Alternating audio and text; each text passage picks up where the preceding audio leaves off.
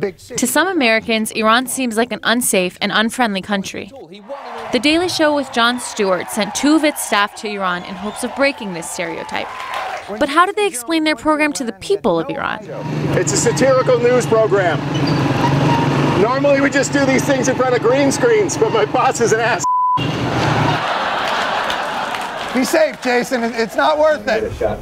After almost a year of planning, Jason Jones, The Daily Show's senior foreign correspondent, and Tim Greenberg, his intrepid producer, traveled to Iran before the Iranian elections. They did what no other fake news show has ever done, covered Iran by actually going there. They came back with a series of reports.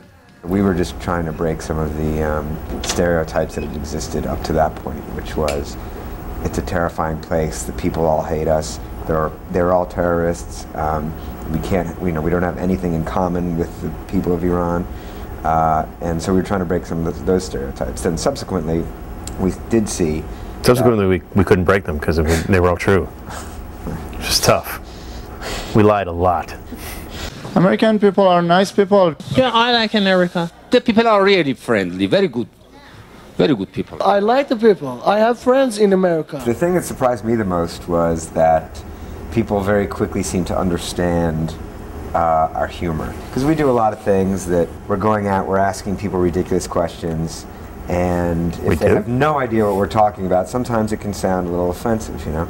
But as quickly, if not more so, the Iranian people sort of understood where we were coming from, at some point understood the joke, you know, we're happy to sort of be a part of it. You have a beautiful cave. Thank you. Well, I get some criticism here from Americans on behalf of Iranians coming up to me saying, how dare you make fun of them like that? I'm like, well, you know, I wasn't really making fun of them, I was kind of being ironic. And she's like, I know, I get that, they don't.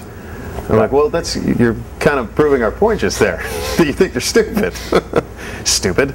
Right, which was the opposite. I mean, it was, you know, people got it, like I said, better than Americans. Yeah, much faster than Americans. So if they get it better than Americans do, you know, given the language barrier, I think it just goes to show, you know, that they're much more sophisticated people than Americans might like to think. But I assured my producer Tim Greenberg that as long as he was with me, there was nothing to fear.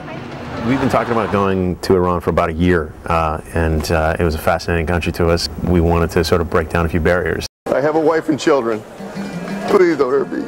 America knows very little about what goes on in Iran, you know, so when we first landed, we were a little nervous about what we're going to expect. I immersed myself in their customs, their food.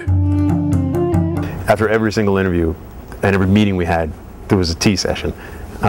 And they'd be offended if you did not sit down for tea. So, you know, and we had a jam-packed days, so we'd have like, you know, 4 or 5 interviews in a day, after which tea was served for everything. And then the crew during the day would also want to break for tea.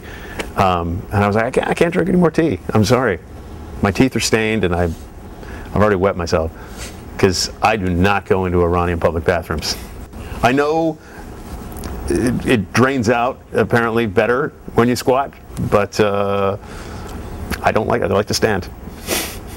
What kind of country has a drinking hose beside the toilet? Just stupid. What did we just do? Yeah. What do you mean we? What did we just do? You didn't do anything. Yeah, what did I just do? Yeah, what did Jason just put in his mouth? What diseases did I just get on my lips? He's put a lot of things in his mouth, but that was by far the worst. Yeah. A hose that it was up countless guys' and women's, to be fair, women's too. Jason is willing to suck on a bidet hose in the hopes of fostering better communication between our country between our two countries, and maybe there is some way that we can all learn to get along. As the only American in this room, I'm scared. While their focus was on comedy and politics, Jason and Tim also had some moments where they encountered the humanity, kindness, and hospitality of Iranians. I just spent this great evening with this family, and they were exactly like an American family. You know, every really same customs, same sort of sense of family. And then at the end, we kind of all went out for a walk and went to this playground where it was like the most bucolic, beautiful scene you've ever seen. Like there was a father actually teaching his kid how to walk. There was like a woman in full chador on a seesaw with a little girl, and it was just this brilliant moment where it's just kind of like tears kind of came to my eyes. And when I hear the war drum to bomb these people, I go, you're out of your mind. What is your problem? Like, why on earth would you think these people are out to get you?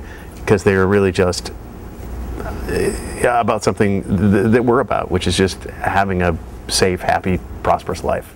The total election fallout was a shock to Tim and Jason. They found it challenging taking a comedic approach during a serious and worrisome time. What we're equipped to do primarily is comedy. Yes, there's content at the heart of it, but this definitely crossed over the line into some things that were not so funny. Events just sort of spun beyond our control. It was a little uncomfortable to suddenly be in a very serious place and still trying to do comedy. When we went out there, you know, everything looked like it was going to be a little bit easier. Despite years of isolation between Iran and America, a comedy series was able to break some stereotypes by showing Iranians in a gracious, comedic, intelligent light. This duo is also hoping to send a message to all Iranians, particularly the ones they met during their trip. Thank you for being such gracious hosts. Thanks for opening your homes and your libraries, your schools, and your coffee shops and letting me in and letting me do anything. It was truly some of the most accommodating people I've ever met in my life over there. And I hope everyone stays safe, and I hope things work out, because clearly right now it is a terrible time. For Sahar, Sarshar, this is Marinush Karamian, Voice of America, PNN. 1, 2, 3, break!